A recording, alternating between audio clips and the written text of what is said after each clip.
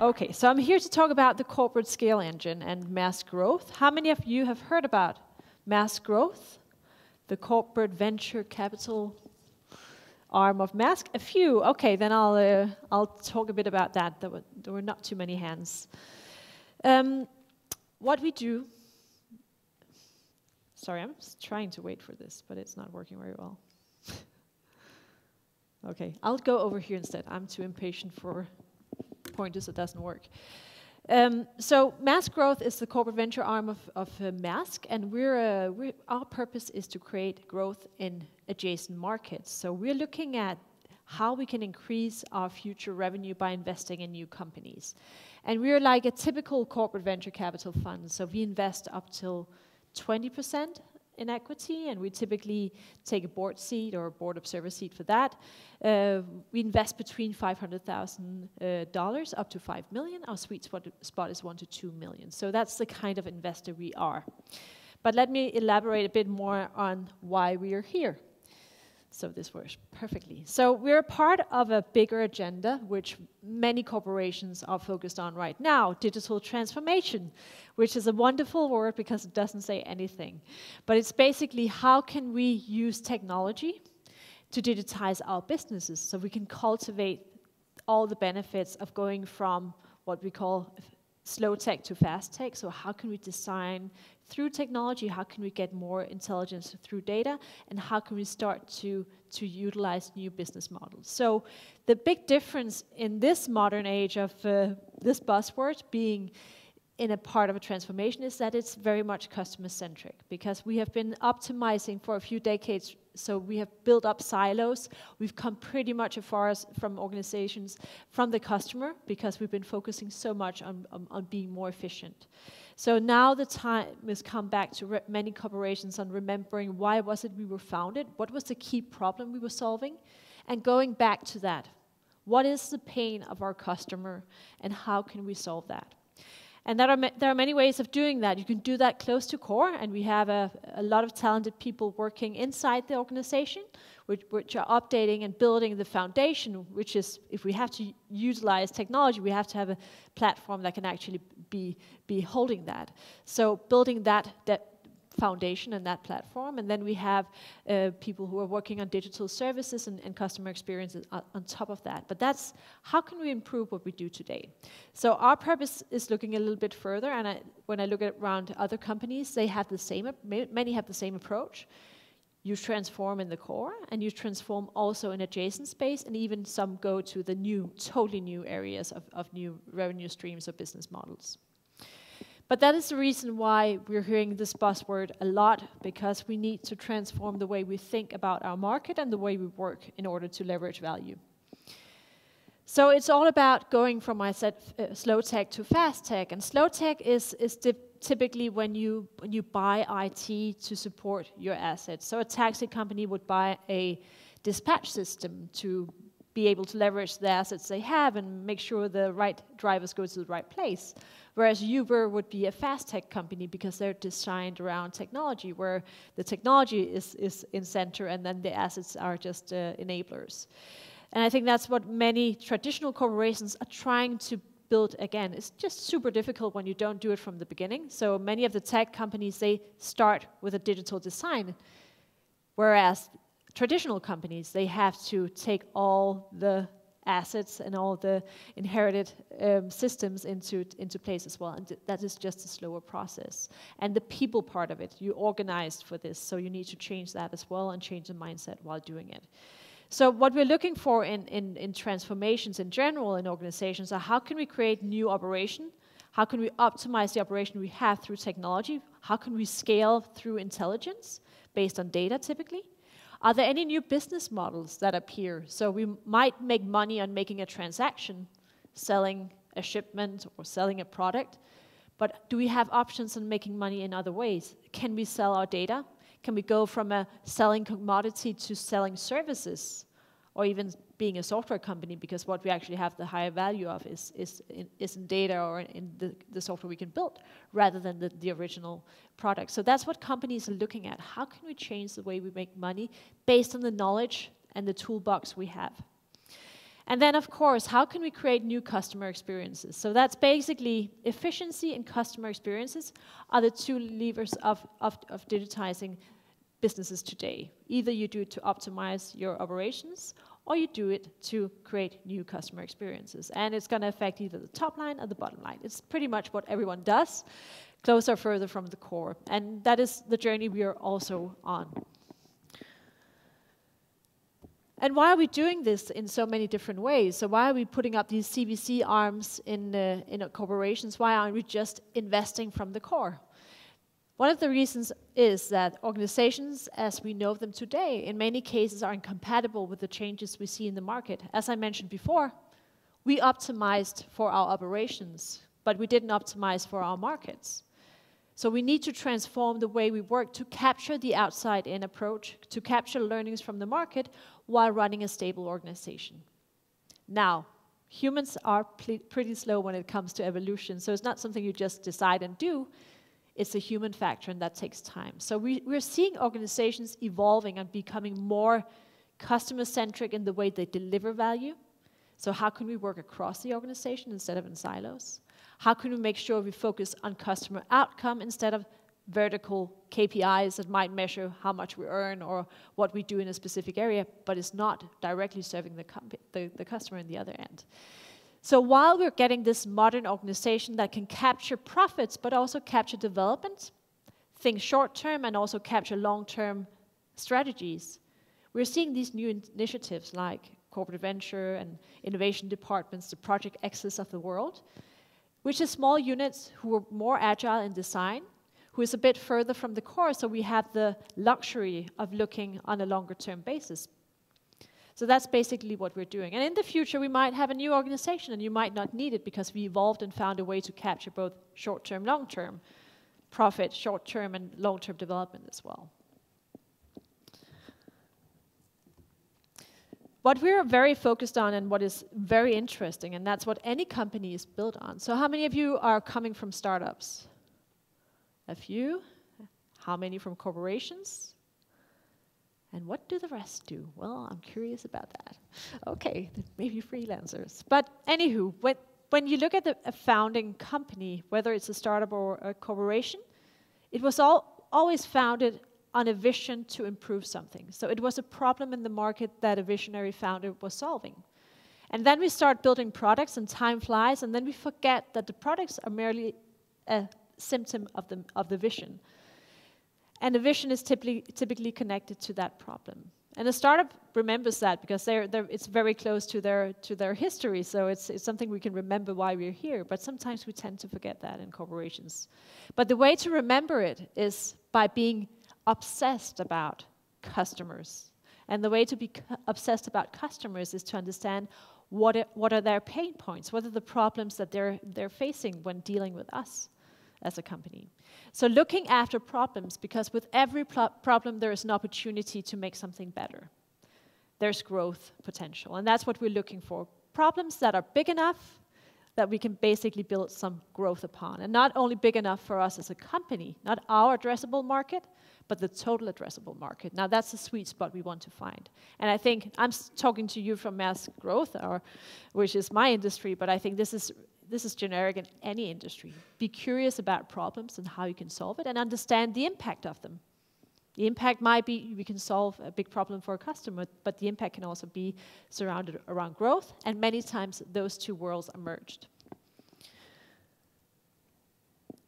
And as I mentioned before, it's all about humans, and I think that's probably the hardest part, is that we talk about these words: transformation, disruption, being agile, failing fast, all these enablers for working in a new way to capture the digital era. But by the end of the day, we as humans, we are defined by our behavior, and our behavior is defined by our norms, and the norms is our culture in many ways. So what is the norm of our behavior? How do we act in circumstances? So we can't change organizations, so we can't change how we work before we change our culture to support it. And that's what many companies are also facing, is that you might make a decision of doing something, but it will take a lot of time before you're actually seeing that through everyone's behavior. So that's another big element of transformation in corporations, is how do we how do we develop the culture that can support that goal as well? Technology is so easy. Humans are difficult. It's always there. It's tough. And as I mentioned, evolution is slow, and we're designed as an incremental species. We weren't designed to turn or be 70 or 100 years old. We were designed to die around 30. So we didn't have to be long-term thinkers. We didn't have to think in consequences that reached out of the short term, or further than the short term. We just needed food tomorrow. If we were lucky, we would stay a year more. So we need to force our lizard brain, which won't think long-term, to say, okay, I might feel like this is safe to do that right now, but on the long-term basis, I need to change the way I work or the way I approach problems. And I think that's what many of us are facing, that rationally, intellectually, we know it's a good thing to do, but it's really hard to build into our behavior. And that's because we're an incremental species. We're not fond of risk. We prefer business cases that can forecast the future. But radical change cannot be forecasted. That depends on courage, on vision, and on trying and failing and learning and trying again. And that's many times not a part of the human nature. So we need to force that a little bit and embrace it when we see it. And it's not only my industry that is working on a transformation. All industries are being transformed, some slower than others, but it'll happen sooner or later. And our customers, they're ahead of us. They have the best technology, they have the best customer experience at the tip of their fingers. So when they reach out to us, they have high expectations.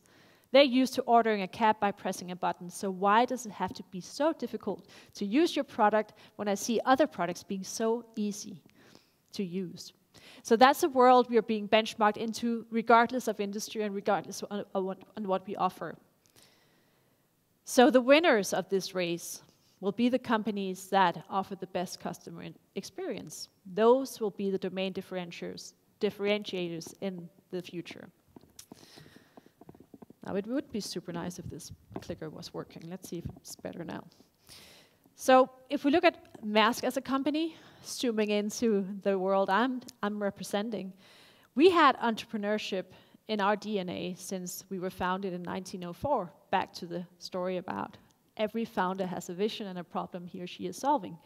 And that is the DNA and the mindset we're trying to reignite, because we have forgotten it a little bit. The past 10 years, we've been focused on, like everyone else, on optimizing our business. But if you do too much optimization, you many times lose creativity and exploration and agility. So that is what we want to reignite as well as a department. So we have 3 pillars we're founded on. One is to create new revenue streams for Maersk in the future. The other one is to become the home for ideas. So if anyone has a great idea, they can come to us internally or externally. And the third is entrepreneurial nexus. So how can we share some of the ways we are working and some of our learnings with the organization and help them get the entrepreneurial spirit into their DNA again? And I have 80,000 colleagues around the world in 123 countries, so we're pretty global. And we have a lot of history, and I'll just take you through some of the businesses we've done for the past more than 100 years. We've done sugar plantations, we've done whaling, we've done fishing, we've done everything where we saw there was a growth potential. And we've been very good at also closing it down when we could see the profit pool was no longer existing or diminishing. So that is basically what we're trying to continue to do. We're also a big company. We have 20% of all trade in the world. So the chance of everyone in this room will be wearing something we shipped. We transport 30% of all food in the world as well. So if we can see a problem that has a big addressable market, it's not only good growth potential, but also has impact. But we're on the ocean with our ships, we're on the ports, we have terminals. We also have a little bit on the inland side, so trucks taking the containers from the ships to a warehouse. And then we have Switzer, which is the small tugboats helping the big ships navigate in close to shore. So it's a pretty big operation, and we have a lot of knowledge and a lot of data in floating through. But back to us, Maersk Growth. As I said, we're a CVC, and we invest in with money, of course, but as a corporate venture capital unit, you are a strategic partner. So you bring what we call rocket fuel.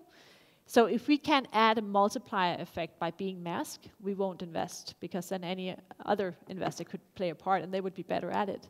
So we're looking for that fit in order for us to play a significant role. And as I mentioned, we have these 3 pillars. We have the $1 billion businesses we want to create. We have the home for ideas and the entrepreneurial nexus. That is our objectives. That is what we're going to be measured on. But why do we want to invest in the future? Why is it so important? Why can't we just transform the core and it'll happen by itself?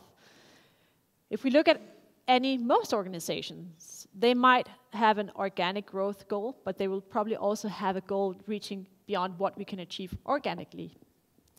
So this is what we're trying to figure out, is if we look 3 to 5 or 7 years into the future, which profit pools will be available at that time?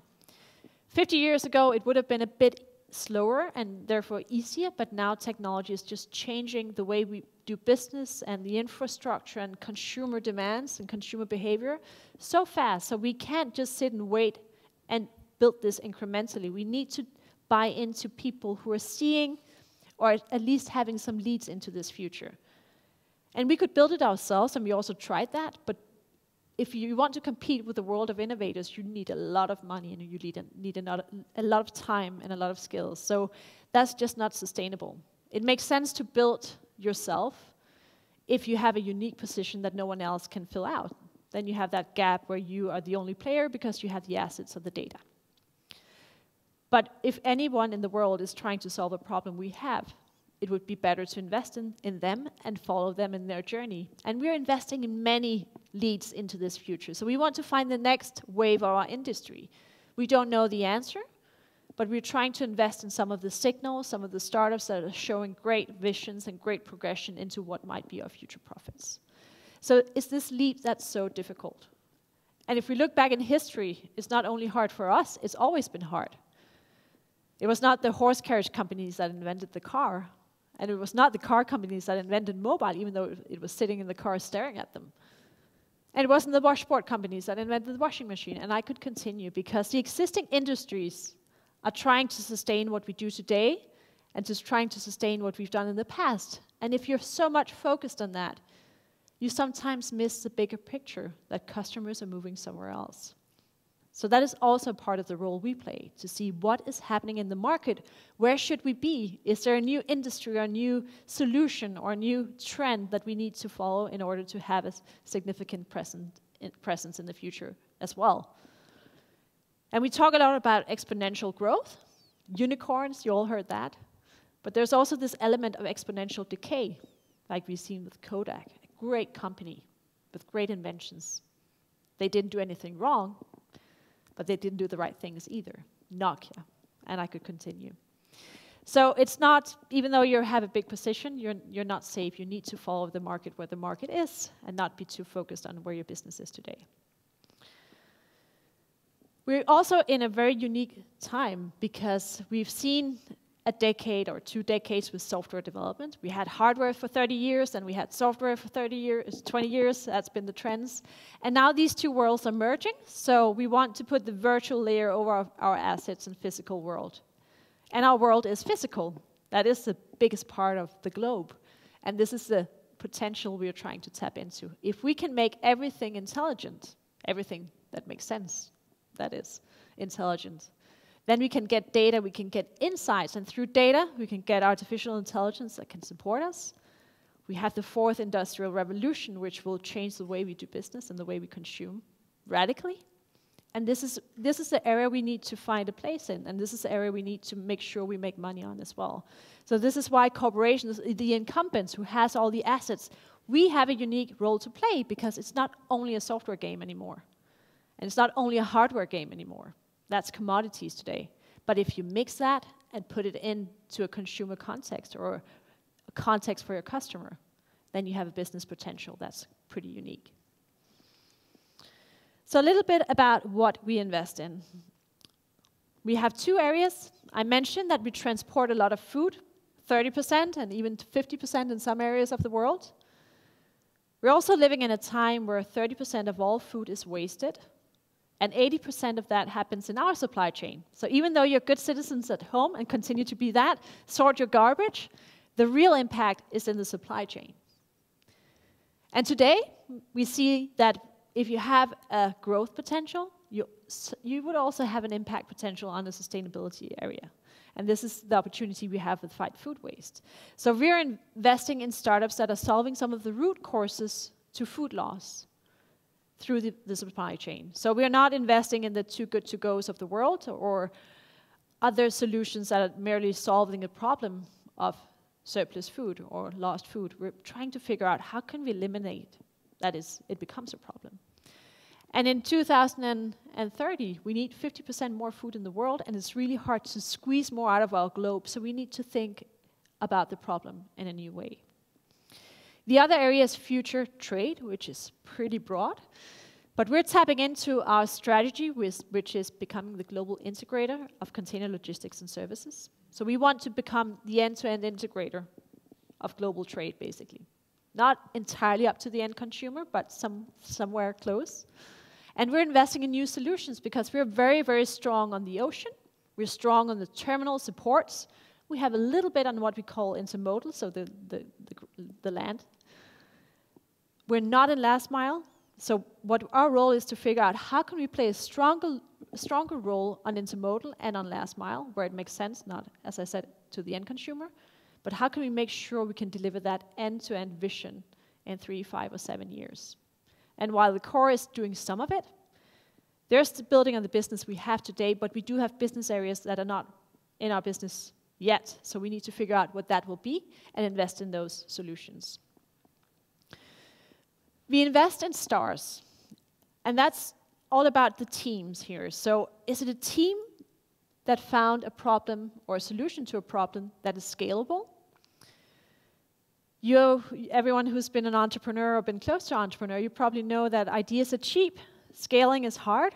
Everyone can get a great idea, but sometimes it's not important enough for the customer, or you can't solve it well enough for the customer. So we're looking at teams that has found solutions that are scalable globally, solving something that has impact. We're looking for teams that have unique technology, and not technology for the sake of it, but technology that is a part of the solution, that has some IP, or something unique in the way it's addressing the solution or the problem. And then we're looking for ambition. And I think every founder who starts something, they should at least have this burning desire to just conquer the world. And whatever they get of no's, figure out, no, but how can we make this better? Instead of being shut down. And I've been an entrepreneur for 10 years, you get a lot of no's. Or, yeah, but, and then you hear another kind of no. And you need to trust your vision so much so your tenacity is strong. You need to be courageous because a lot of people will say it's not possible. So you need to have that gut feeling that this is going to work. And we're looking for that ambition in people. People who want to conquer the world and won't take no for an answer, but trust that what they are up to is important and needs to be done. And then we're looking for that fit, as I mentioned, so what we call rocket fuel. So how can we, as a brand, deliver value to a startup and help them grow? And I'll talk a little bit about how we do that.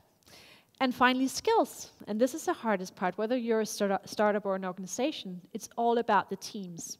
If you don't have the right team, it's never going to work.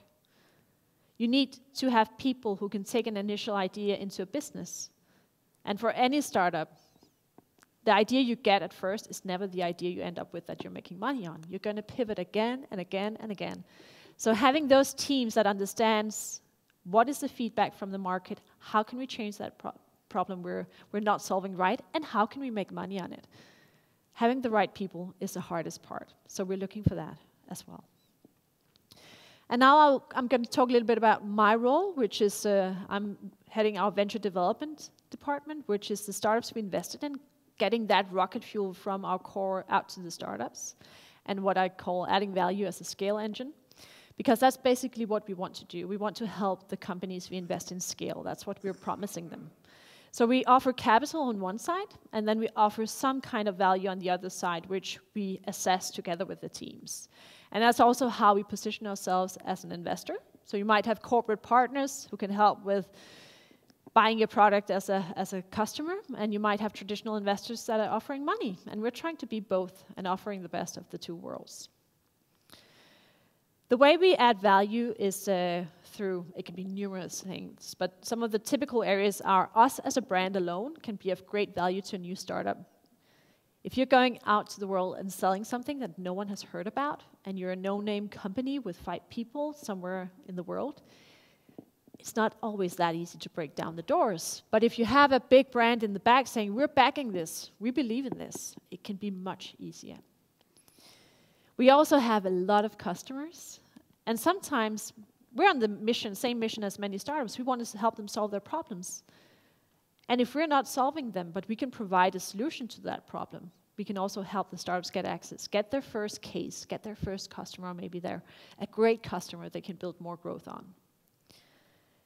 We also see ideas that are developed in an office, and there's a big difference between having a desk and being on a ship with the complexity of hard weather conditions or containers that are stabled in many, many layers, if you talk about connectivity. So we also provide access to doing the real-life pilots, where you get a lot of learnings if you have a gadget you want to make work. And then, of course, data. So we can save companies a lot of time if we can give them some insights where they can maybe skip 3 or 5 or 10 or 12 months because they know exactly what they need to know before they start developing. So how much energy consumption does it take to freight something from North America to China? How many customers are buying this product in this season? Other things that are crucial to what you deliver and how you deliver it. And then probably the best asset we have is my 80,000 colleagues who are experts in what they do. And we have right now, we're running a food track program, and I'm going to show you a bit more about that. But we have speed meetings right now. So the startups are meeting people from the core, experts who can bounce with them on some of the challenges they have. And it's just so valuable to talk to a person who's actually working in that area and who has real time and real life experience from the customers and situations. And then there's all the other parts. So it's just a little snippet of what we do, but it can be whatever the team needs, basically. These are some of the companies we invested in already. So Sensor Transport is an app for truck drivers that makes it possible to trace the goods. We have Telesense, which is a little tennis ball size sensor that you put in commodities. So right now it's being used for grains, and grains are stored in big silos. And today, the way you measure whether grains are good or bad, you just put the hand down and say, we probably should sell this now, or too late, let's skip it. So this little sensor, simple technology, is making sure we know exactly when to sell what in order to prevent loss. Then we have Ripe.io, which is the blockchain for food, as we call it. So it, of course, it's all about traceability, but also visibility, and more importantly is authenticity, because there's a big difference. So the avocado you're buying, is it actually organic? Does it actually come from the farmer you were promised? There's a lot of what you say, a lot of food is, or many mistakes is done in the food chain. A lot of people are cheating with what they're selling. So this is a way to make sure that you can actually authenticate that the things you buy is what you were promised. And then we have TradeLens, which is formerly known as Global Trade Digitization, which is a collaboration together with IBM. That was a build, actually. So that's all about creating blockchain as an open platform where we can store information more efficiently and documentation. And LoadSmart, our recent investment, which is a digital freight forwarder service. So truck drivers can get on the platform and get matched with the demand. And then we have Spoiler Alert, which is a marketplace for food suppliers. So if Cisco is buying a lot of stuff and they can't really sell it, they have the second market they can sell it to. So the B2B, too good to go, you might say. And then a few others that we can't reveal right now. But this is basically what we do. So we built companies, not too many, if we can avoid it. It's only there where we have a unique opportunity or a gap in the market. And then we invest, and we do partnerships as well. So we had, as I mentioned, Food Track at the moment. This is our second program. This is one way of engaging with startups around the world. We have sent out a challenge to companies who are trying to solve food loss, and we want to work with the ones that make sense, that matches our criteria. So we invite them to come to Copenhagen, and in the first batch we had almost 2 applicants, and we chose 10. This time, they just came last week. This time we had 150 applicants, and we chose 7. So they fly into Copenhagen for a month, and we work very, very closely with them in order to see if there's this match in rocket fuel and if we can help them accelerate their business. So it's not a typical accelerator because they come with the product, they have the product market fit, they are making money, but we're just helping them accelerate through our engine. But this is a little video from the food track to give you an idea on how it sounds and looks.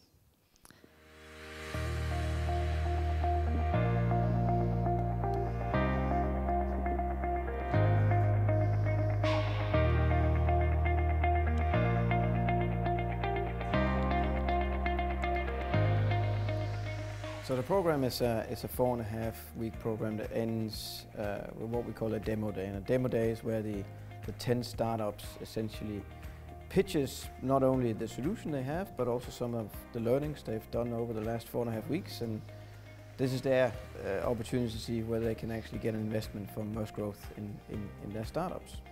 We have invited 20 experts from all different parts of Maersk. The 10 food truck startups are having 30-minute speed meetings with them and asking all of these questions to validate their problem, their solution, and getting industry insights. We did dive into concepts such as market needs, value proposition, and we then built upon those with other elements such as go-to-market strategy, business model, capital allocation, and by the end to try to articulate all those elements into an investor-friendly message. I think it's a wise approach. They don't go looking at hundreds of startups, but they say before we do something with them, let's have them here for a month and get to know them better. But hey, it's a business and I think they are doing a good job. Partnership with Maersk seemed like quite an opportunity for us, as Maersk is a respectful company that has distinguished goals in sustainable development. Programs like these create an environment for us to add into ourselves what we lack. Personally, I like the kind of people who are attending. They're super talented. They have their own unique problems and the solutions they're building. There are some very interesting startups, 3 of the startups which we would like to make a collaboration further. Talks are going on, so let's see what happens in the future. This was from the first food track, and we had, as I said, 10 companies from 10 different countries, so truly global. By the end of the day, we're not waiting for technology, and that's what I'm trying to capture here. It's even though I love technology, I've been working with it for a couple of decades, it always breaks down to, are we solving a human need? And if we can do that efficiently and create impact, that's where the business world and the sustainability world merges, and that is also part of what we're investing into. That is the future. And I think distinguishing between impact and good and business, today that's just merged, because where you have a lot of impact to be done, there's also typically a lot of money to be made as well. So it's a good match in many ways. And that's definitely what Food Track provides as well for us. Excellent. Thanks a lot, Natasha. Great. You're welcome. Thanks. Have a good day.